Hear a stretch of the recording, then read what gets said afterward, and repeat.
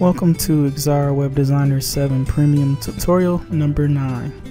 In this tutorial, we'll be going over the line tool and showing you how to apply different things to the head and tail of the line segment.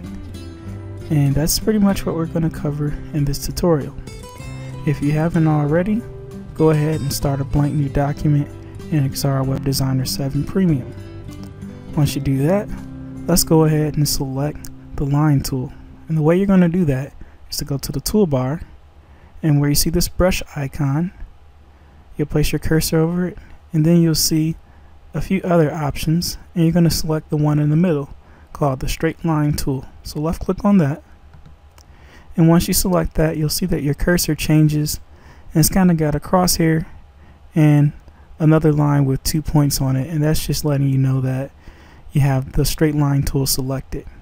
So let's go ahead and draw our first line, and the way you're going to do that is to hold the control key, and then while holding the control key, left click, hold the left click mouse button down, and you'll see that your cursor turns into like a brush, and you're going to drag your mouse cursor to the right or to any direction that you want, and it's going to make a perfect straight line at particular angle point. So if you push it diagonally, it'll point at a perfect diagonal or a 45-degree angle, or if you do it to the right, it's going to point to the right at a straight line or down a vertical line.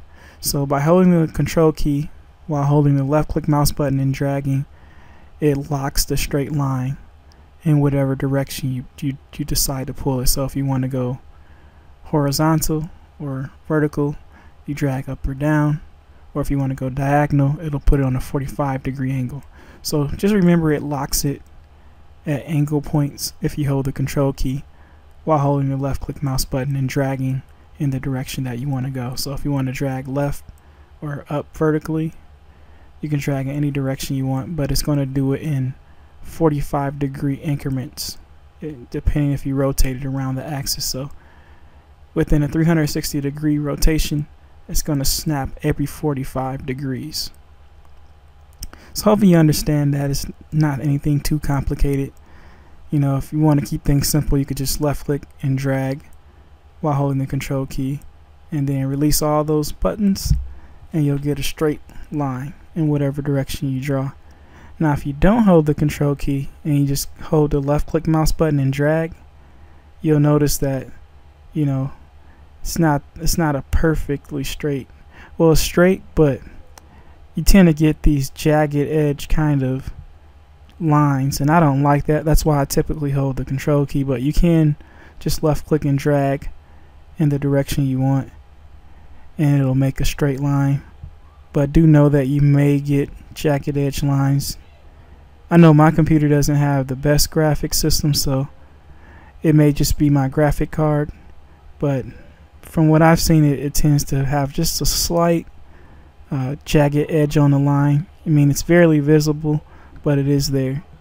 But again, you can just left click and drag in any direction that you want, and it'll make a straight line with a little bit of effort. You might ask yourself, well, why do we have a straight line tool? Well, if you try drawing a straight line with a different tool, it would not exactly be the easiest thing to do. So that's why the straight line tool was implemented. And I'm just practicing so that you guys can get used to it. Just left click and drag, and it'll create those lines. So let's go ahead and go to the next thing. Hit Control A to select all the objects on your screen, and then hit the delete key on your keyboard, and that's going to remove all those straight lines we just drew. And let's draw another straight line. It doesn't have to be perfect. You can just left click and drag, and then look in your info bar. You'll see in your info bar that you have two drop down menus. The first one is your start arrow. So left click on that, and you'll get a few different options, and you can select any of these options that you desire. In this case, I'm going to select this arrow here. So left click on that, and you'll notice you can't see anything. Well, probably because the arrow's too small to see. So what you would do is go back to your info bar, and you'll see set arrow size, and you're going to increase that. And I'm going to increase it to about probably maybe 400%, and now you can see that arrow. So this slider here adjusts the size of the start and end arrow. In this case, we've only made a starting arrow. And now we're going to make a end arrow. So go back to your info bar, and to the second menu, this will be your end arrow. We're going to choose an arrow again, one of the arrows from these options, and now you have an end arrow. And again, you can adjust both the sizes of those start and end arrows by adjusting this slider. It's going to affect both simultaneously. So if you want a really large arrow, drag it to 400%, and also if you want it, you can enter in a manual value. Maybe I want it at 800%. It'll increase it to 800%, but the slider only goes to 400%. If you want to drag it back down, just simply click on the slider and drag it down and make it a size within that 400% value.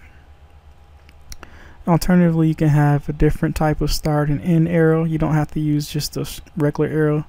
You could use one of these here, that looks kind of fancier. You could use this as a star arrow. Now you got more of a fancier star arrow and a normal end arrow at the other end. So this could be used for, maybe you're an architect and you do measurements. You could, have the start and end arrow showing a measurement of some kind and putting the number values right on top of the line.